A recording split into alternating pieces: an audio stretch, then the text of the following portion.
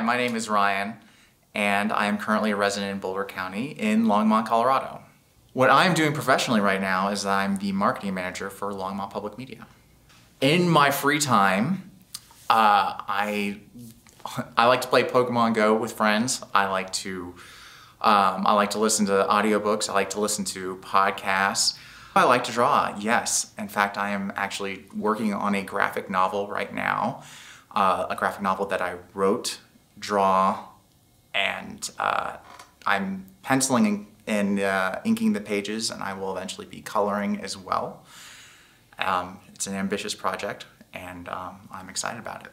The theme of my graphic novel is restorative justice and how restorative justice can help in real life.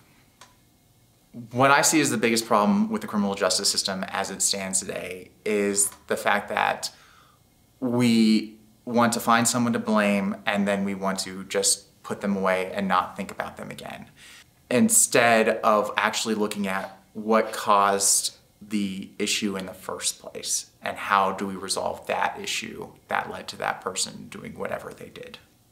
If I could travel into the future or into the past, I would go back into the past and listen to one of the greatest performances ever performed back in ancient Rome that could not be recorded. It packed up the house. Everyone said it was the greatest performance of all time, and there's no recording of it. You'll never know what happened. And I'd love to hear what that sounded like. If I could go anywhere in the world for all expenses paid for 2 days, I would probably go to New Zealand because it seems incredible. The scenery seems incredible, and I've seen it in movies, but I've never seen it in real life. If I could have any automobile in the world, it would be one of those tricycle cars, because I just like standing out.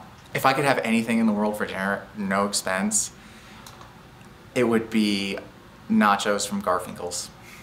If I had to be stuck in an elevator with somebody, who would I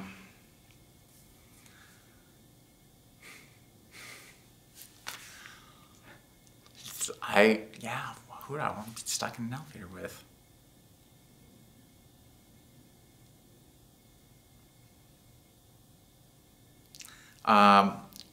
Honestly, if I had to be stuck in an elevator with somebody, I'd want to be stuck with with the woman I'm dating right now, who's Frances. If I had a choice between going to the moon or going to the deepest depths of the seafloor, I would honestly choose going to the moon, mainly because for some reason going to the deepest depths of the seafloor seems scarier to me. If I had a chance to give everyone in the world a worldwide message, it would be, anytime you're thinking about blaming anyone, instead think about who was hurt, what's the problem, and how can we solve it. My favorite book is probably going to be Hard Times by Charles Dickens. My favorite performer is Chromeo because they know how to put on a show. My favorite animal, probably dogs, because get along with them, and when I was born, my parents always told me that I was part dog because I was raised around them, and no matter what the situation, I'm never afraid of dogs because they feel like family to me.